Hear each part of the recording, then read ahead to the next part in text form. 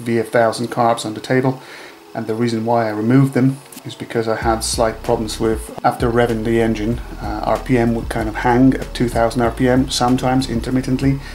So that's a typical symptom of lean condition. I had a suspicion that it's the the intake boots on the cylinder heads that are holding the carbs as well.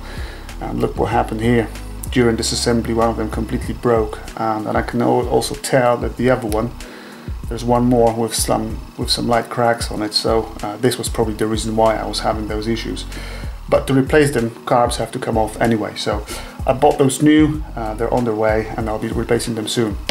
Having the carbs out though, it's always a good idea to have a little look at inspection, how clean they are, and let's do it now. I'm going to start with those two float bowls. I will take out the jets and the floats and the float valve and the float seat, and we'll inspect everything, and we'll also measure the float height. Another good important tip: when you're working on Japanese carburetors, make sure you're using the right screwdrivers. Those screws are very easy to strip, so always use JIS screwdrivers.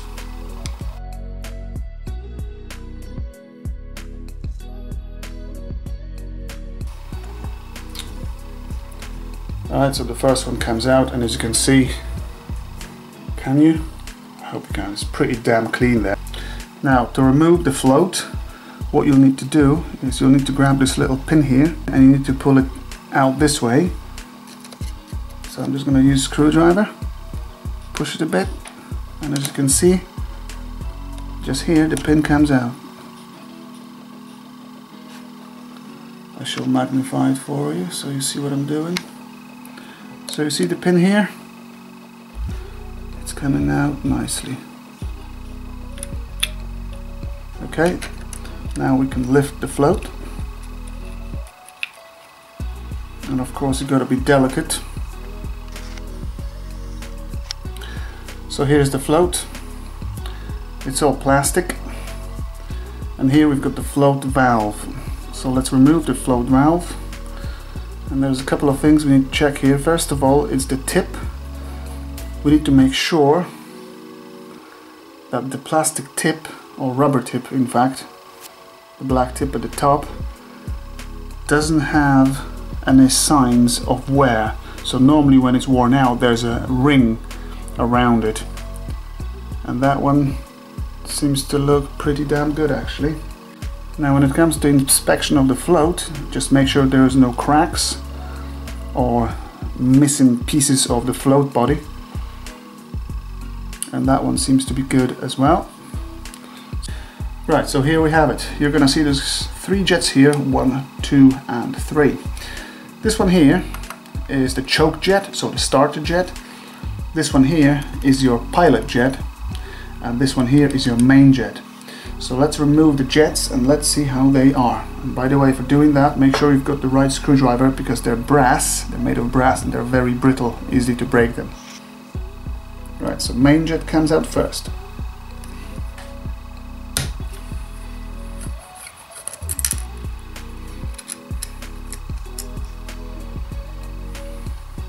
So that is the main jet, and I can tell you this is a 115 size, 115. So making sure the jet is clean, and as you can see, you can actually see light through it. Now removing the pilot jet, those will sit there very, very tight, so make sure you've got a good screwdriver. And okay, that comes off. So the pilot jets in this bike are size 38. You might be able to see, it says it actually on the side of the jet. And once again, what you want to make sure is that you can see light through the jet. And I don't know if the camera shows it, but I absolutely can. I can actually blow air through it, and all those holes are free. There's no gunk or anything in there. Very clean pilot jet. Okay, now to remove this float valve seat, you're gonna need a 10mm socket.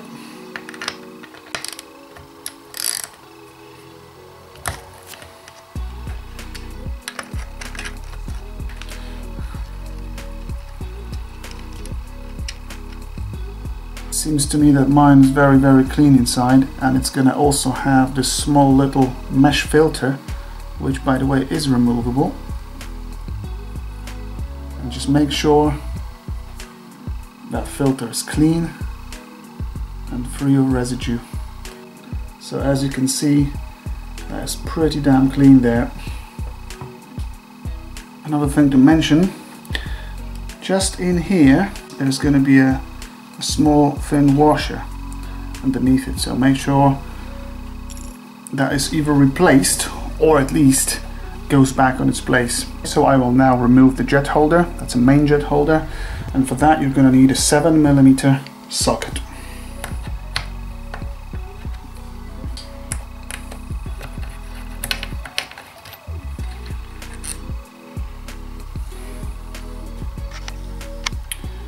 So that's a main jet holder, and same principle, just make sure it's clean,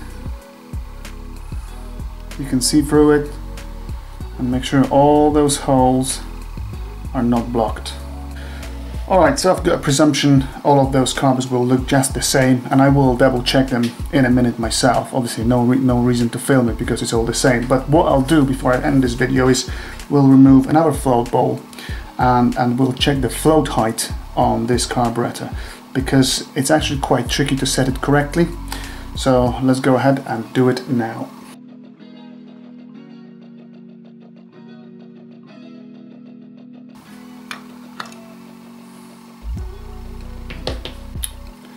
Okay, so as you can see, the float is now exposed, and to measure the float height we need to have carburetors at an angle.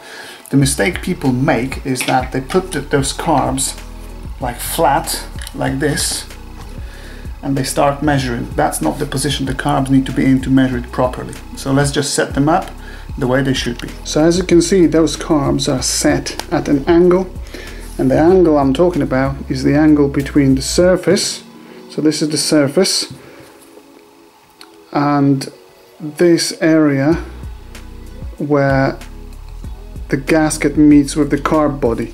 So you want that surface and the angle between them, between say 30 and 45 degrees.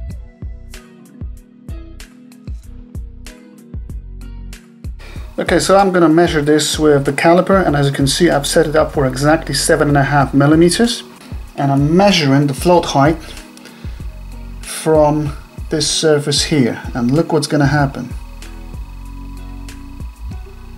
See how this float goes down, and I'm squeezing it because the actual height is a lot more than 7.5mm. This is 7.5, and we've got probably 9 or 9.5 here, and same on the other side. So that float height needs to be readjusted. Okay, so I will now quickly remove this float, same as before. So the pin comes out, and I can grab the float and get it out. Okay, I'm going to remove float valve, and here we'll have this small tang. That metal bit here is what adjusts the float height. So to reduce the float height, I'm going to have to push this tang a bit that way.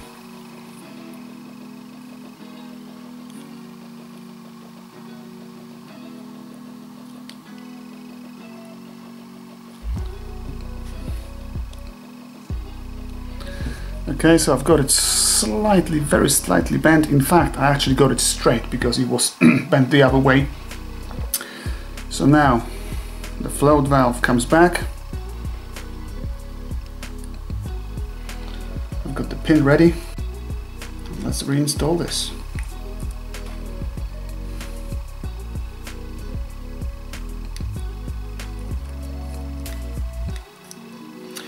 Okay, it's back in. And let's have a look what's the height now. Alright, so once again that's 7.5mm. And let's see what we've got. See this? it's pretty much spot on. So let's just move this float 2 times to settle it. Spot on here and spot on here. It's literally 7.5 millimeters. So I've got it all very much magnified here, and have a look at this. So this is our float. Inside there's going to be this metal tang that I was bending, and also just here you can see there's that pin that actually goes inside the float valve, and that pin has a spring inside, and that is like a little shock absorber inside this float valve.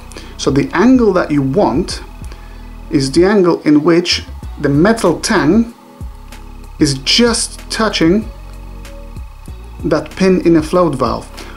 That's the correct angle, and that's your 45 degrees, which is between this and the surface.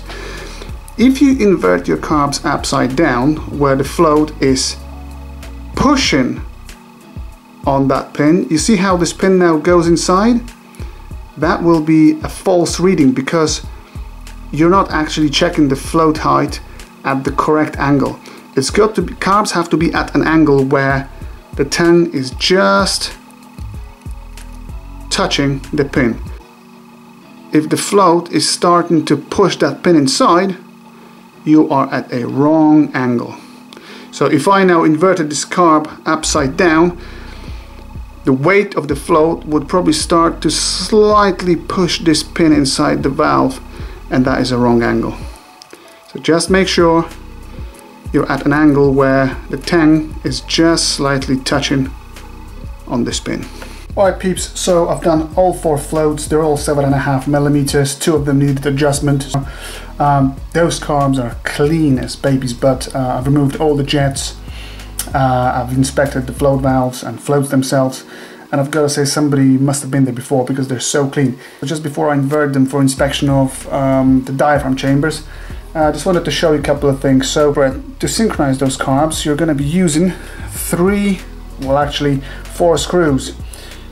1, 2, 3, and believe it or not, number 4. So everybody thinks this is the idle adjuster, which it is, but also that plays a role in synchronizing those carbs. So 1, 2, 3, and 4.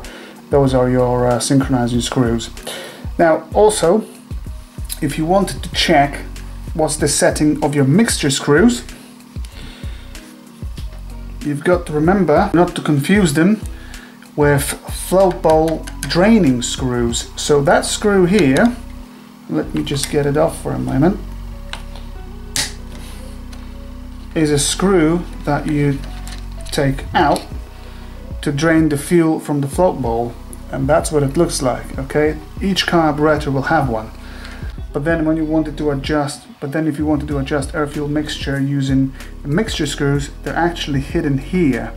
So can you see this here inside? That's your actual mixture screw. So the base setting for the VF1000, according to service manual, is 2.5 turns out, and that's just the very base setting. In my bike this is actually 3.25 turns out. Alright, so just for demonstration purposes, I'm going to take one of the diaphragm caps off.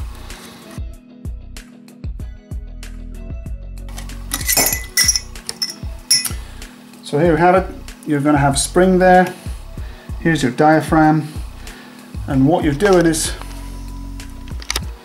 you just need to inspect that the diaphragm is in one piece. If there's any tears or holes, the diaphragm needs to be replaced, and the bummer is those are expensive, but in this case it's all good, no problem there. Okay, so I will now remove the diaphragm with the slide assembly. Just inspect the needle if it's not worn out too much. But this all looks very good. It's all super clean inside. There's basically no problem with it whatsoever. So that is it folks, quick inspection of those carbs. As you can see, they're very, very clean. Float height set up correctly to 7.5 millimeters. And all I have to do now is put them back in and simply synchronize them. Thanks for watching, till next time.